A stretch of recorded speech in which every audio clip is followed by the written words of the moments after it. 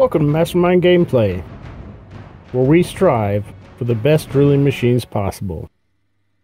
Today, I'm going to show you how to program this magnificent 2-drill automated rover system. This definitely speeds up your process, and these 2 drill bits can shoot through pretty much anything. For this video, I'm primarily going to remote operate everything on this drone. For starters, let's move it into our construction area so we can take a better look. After we program this, I'll show you how it operates.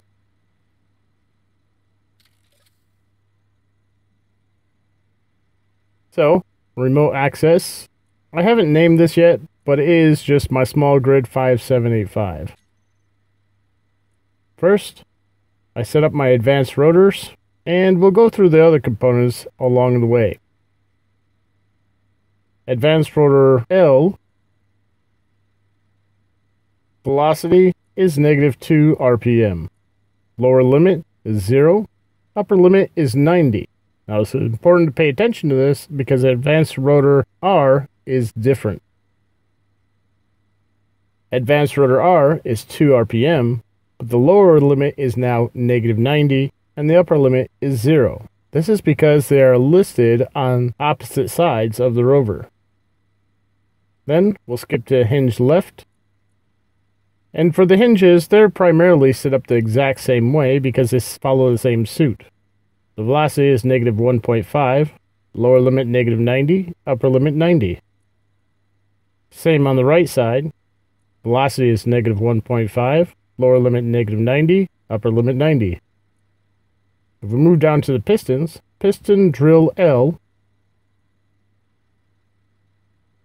is going to be a -0.1 ms.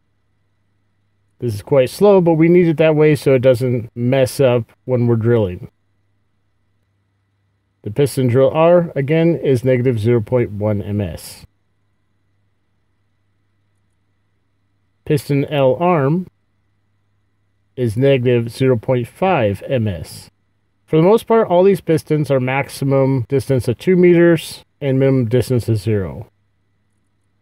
Piston L base is -0.2 ms. This is twice the speed of the piston drill L. And the same on the piston R arm, it's -0.5 ms, maximum distance 2, minimum distance 0. Piston R base, again, is -0.2, maximum distance 2, minimum distance 0. And that's pretty much for all the components besides the event controllers and timer blocks. Event controller L1, make sure that thing is on. We're basing the event off of the angle change. The condition will be equal or greater than, and our threshold will be 85 degrees. So this 85 degrees is based off of the advanced rotor L.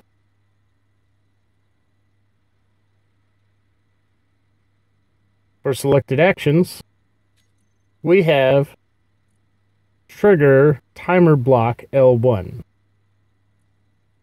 As you see, there's nothing in the secondary slot, but you have up to 9 slots now for every event controller. Then for event controller L2, we want cargo filled percentage equal to or greater than 95%. I don't put this at 100% because we don't want to overfill our drills. Then connector, medium cargo container, O2H2 generator, and always remember your AND gate. Otherwise, as soon as one is full, it will stop the entire process. We want to make sure all 3 are full. Select actions, and this is going to be timer block L2 start. We need a slight delay on this. Then we also have piston L base extend. After that, there's nothing left.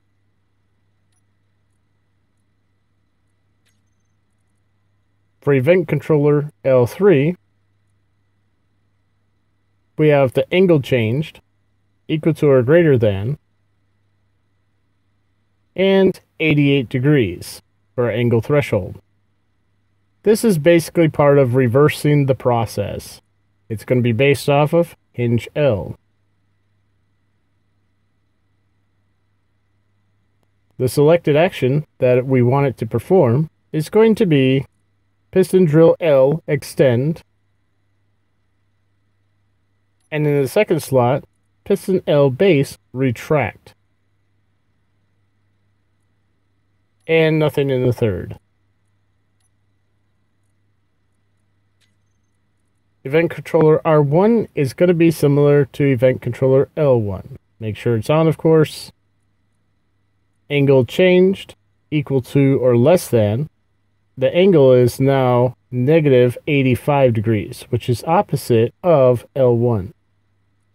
And this is based off of advanced rotor R. Its selected actions are going to be similar, where we want to trigger the timer block R1, and nothing in the second slot.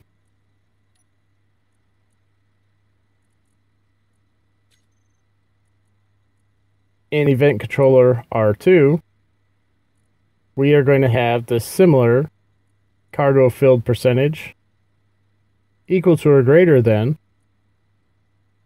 and this is going to be the threshold of 95% again, based on filling the connector, the medium cargo container, and O2H2 generator.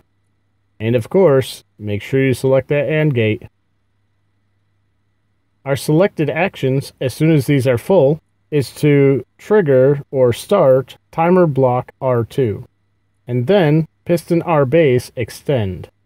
Piston R base, the point of that is to be able to lift them back out of whatever you just drilled before retracting the drills. Event controller R3, it's going to be based off of angle change again, equal to or greater than angle threshold 88 degrees, because the hinges are the same for the angles. This will be hinge R, or the right hinge. For our selected actions, we're going to extend piston drill R, and we're going to retract piston R base. And that is it for that one.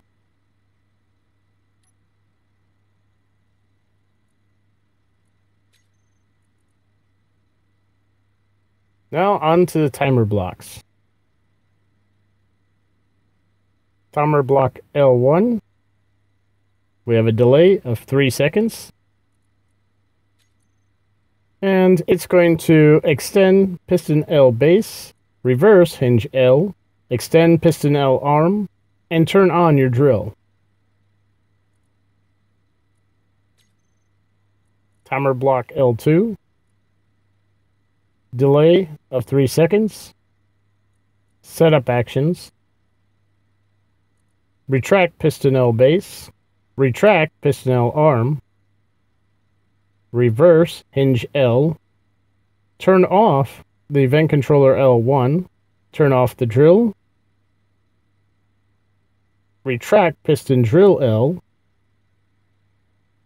and advance rotor L reverse. We turn off event controller 1 because when we reverse the advanced rotor, we don't want it to trigger the sequence again. Timer block 3 is actually not used. This is for future planning in case you want to add another device. Timer block R1 is going to be similar. It's going to be 3 seconds. Setup actions. Piston R base extend. Hinge R reverse. Piston R arm extend. And toggle block on. I am going to be posting this in the Steam Workshop as a picture along with the model. Timer block R2, 3-second delay, setup actions, piston R base retract, piston R arm retract, hinge R reverse, event controller R1 off, drill off, piston drill R retract, and advanced rotor R reverse. And of course, timer block R3 is blank. Well, that's all the controls.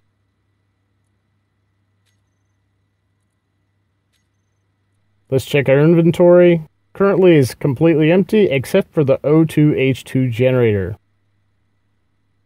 So when we start drilling, we'll know that it will do a full cycle.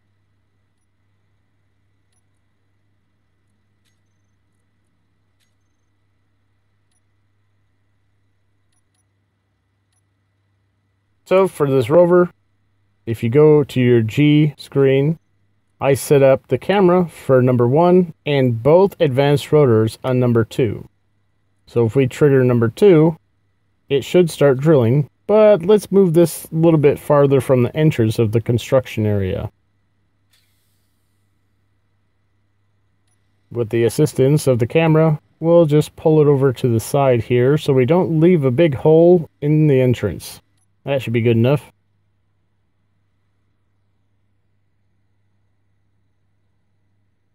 So as I trigger this, you'll see the advanced rotors lifting the entire mechanism. Then the base pistons should extend, and the arm pistons extend.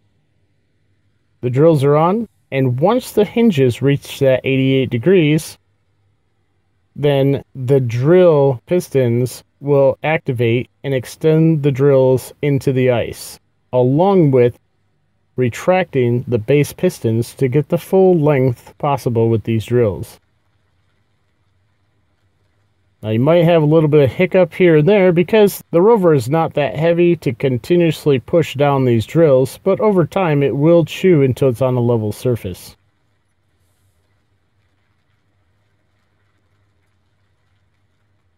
There we go. Now that we have a little bit of traction again, you can continuously move a little bit forward as you're drilling in order to fill up our containers. If this was an ore stock though, you may just want to add a few extra pistons so the drills go down farther instead of simply driving forward or backwards. It doesn't take too long for this to fill up, and eventually you'll be able to see the rest of this device in action.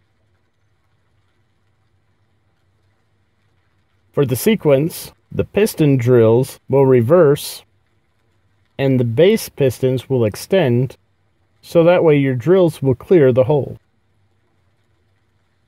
As you can see, the sequence has already started. Then the advanced rotors kick in,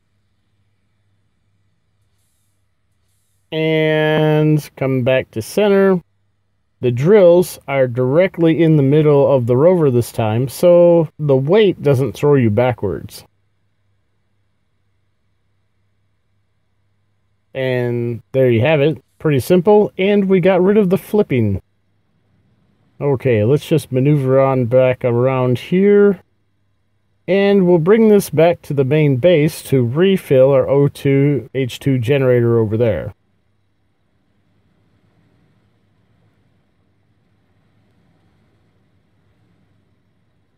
Well, as always, I hope you enjoyed the video. And please leave your tips and tricks in the comments section. If you haven't done so already, I appreciate if you hit that subscribe button. Thanks a lot.